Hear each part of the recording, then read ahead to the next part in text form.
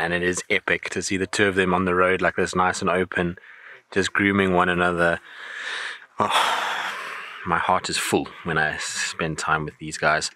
It's been a long time since I've seen the two of them as sort of affectionate as this, and to have them lying right out in the open on this kind of white sand with this beautiful spotted coat is just as good as one could ask for.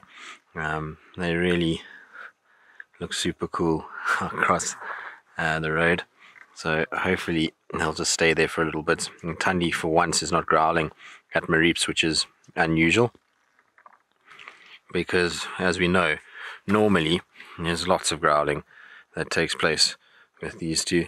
They're normally having a full go at each other.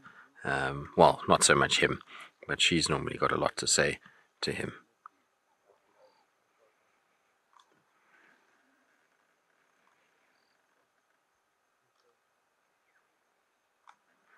Isn't this cool though? You can see how he's doing a really good job of grooming her.